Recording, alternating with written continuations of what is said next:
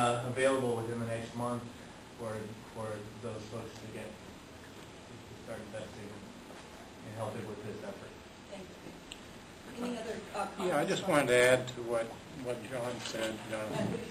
Richard Wright, I chair the regional board, yes, of course. and I just want everybody to know that the members of the regional board are solidly behind this, and we have just greatly appreciated the leadership that Carl and John have shown.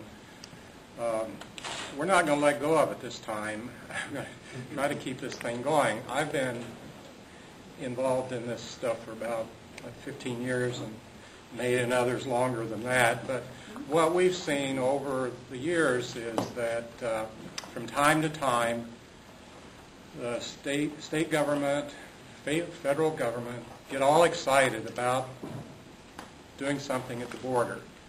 And so there's this big flurry of activity, and then other priorities come along, and so the state steps back, the feds step back, and then another 5 years goes by, and then everybody gets all excited about it again. And I don't think that's going to happen this time. I really, truly think that we have the momentum, and that Carl and John have put together the right team. There's a lot of involvement from the community this time, and I think it's going to work. It will. I believe it. Thank you, and we certainly hope so. And I think with the economic stimulus money coming in, I think this is a huge opportunity. Yes, sir. Since the city took over cleaning the channel and dredging it, I believe that was in 1994, who is responsible, because the city can't get permits to dredge it, who is responsible for issuing these permits for the city to dredge the channel to keep it clean? And why do they have just a limited time to do it? Why is those permits only issued for a short period of time?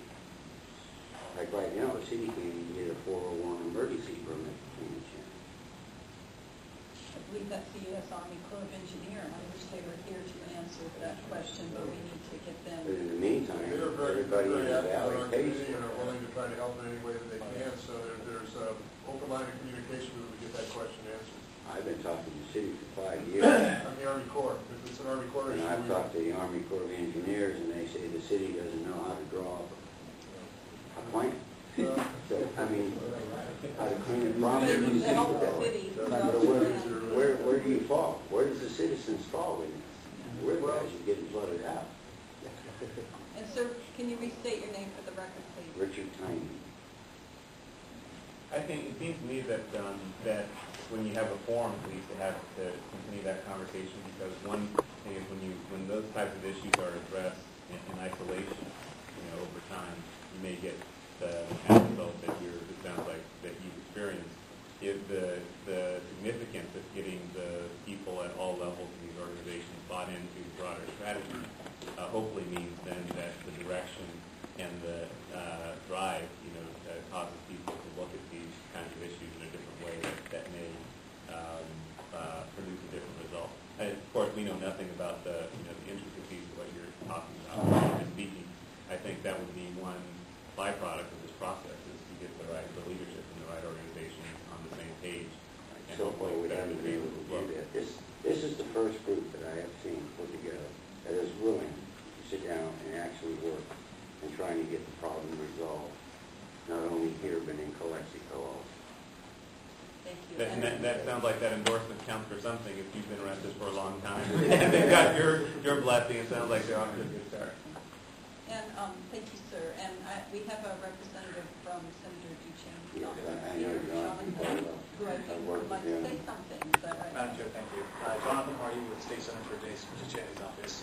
Let me start off by saying on behalf of the Senator, thank you so much for coming to our district, which we're currently in, and I hope that you continue to come to our district in Calexico and throughout the Boulder region. Some of the discussions here today, as you guys all know, are all within the Senator's district, and we appreciate the fact that you guys are taking the time to address these issues here. given a forum for individuals to speak their mind as well as to convey the issues. I'd like to thank the EPA as well as Laucos and all the members here for all the hard work for bringing the issues to the senator. And as John and Carl said, right now we have the opportunity, we have the state leadership, we have the state electeds, we have the federal electeds, we have the local electeds all on board, willing to work behind this issue, and the support that you guys can provide, the local support, it is all appreciated. And I just want to say thank you, and please continue to listen to these issues because they are important to the residents, to the electeds here, and keep up the good work. Thank you very much. Any other comments, questions from the committee, from the audience? Quick observation, and I wanted to say especially great thanks to Senator DeShaney. She's always been very, very helpful for many issues, including agricultural issues as well. We're doing a plan called Ag Vision currently, which is trying to create a plan going out to the year 2030 for the state of California. It was born out of the effort to try and create an agricultural concept out into the year 2025, 2030 in the San Joaquin Valley. And what you're doing down here is a very similar kind of a process. You're dealing with a watershed, you're dealing with a energy shed, and also possibly we'll call it a food shed. And certainly there's a lot of excitement around food sheds these days and trying to create a very reliable, predictable source of locally grown products within a 150-mile radius of large urban areas. I know that's a part of a solution when you look at what your vision is into the future. How can you be protecting those opportunities, if you will, for food production? The energy shed concept, I think, is very exciting because it encompasses a lot of technologies that are just starting to mature right now. Your plastic problem, I'm aware of a company up in the Seattle area, for example, we mentioned this to some folks, that currently has a new process that is about to be, as I understand, is commercialized, where they're taking plastic, they are basically through a compression catalyst process and a heat process, driving it back into crude oil, basically, and they've already been selling, as I understand it, tanker loads of basically old new crude, I guess you'd call it, back into the refinery system, and it's very high quality crude. So your problem with plastics and tires, interestingly, and they evidently can shred tires as part of this process as well, you may be sitting on a very valuable product here, and it encompasses inviting all these kind of folks down to give a presentation. Don't get caught up in the snake oil of new technologies, but there's a lot of stuff off the shelf being developed around the world that may suddenly fit your model of your predictable future here. And I think that's one of the most important things, is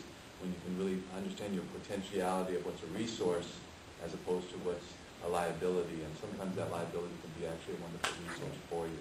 And brackish water is a good example. Again, brackish water that you might want to take into a good desal process if you have a good cheap energy source somehow, whether we're talking about cane sugar out in the valley or algae production. As you know, interestingly, one of the greatest places to grow energy cane happens to be out in the desert. Because you have sun, you're able to turn the water on and off as you need it, as opposed to intermittent rains that ruin the sugars that go drive up into the cane sugar. So you're sitting on some great natural resources that might be able to be brought in with the technologies of the day that will really open up your future enormously. And if you have a cheap energy source out there in some of these places, suddenly the business opportunities, predictable energy source, the business opportunities step in as well.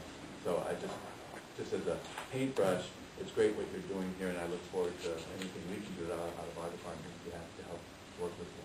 Thank you very much.